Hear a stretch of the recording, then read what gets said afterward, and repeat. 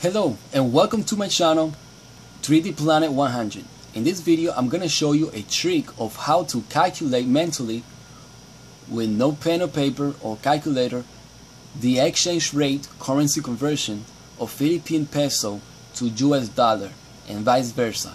As of July 2018, exchange rate fluctuates. But again, not the exact number, just an estimate. Okay, let's start. Suppose that you want to know how much is 800 pesos in US dollar. Just divide it by 100 and the result multiply by 2.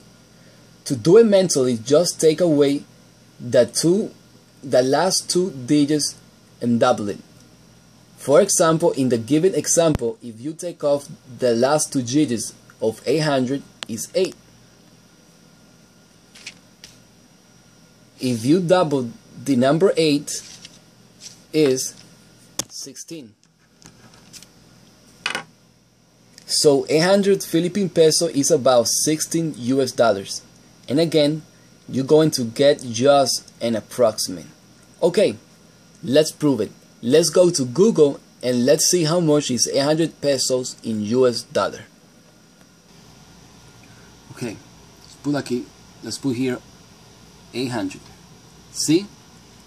$15.07. That's almost $16. Now notice that as the amount of peso is higher, the estimate exchange rate will have more difference using this trick I show you. Now, how to convert US dollar to estimated peso? Same trick, but the other way around. Multiply 100 and divide it by 2. To do it mentally, just add 2 zeros and half it. For example, $16 to peso. $16 to peso. See, if you add 2 zeros, is 1,600. If you have it, if you have it, yeah, it will be 800 peso. What's half of 1600? 800.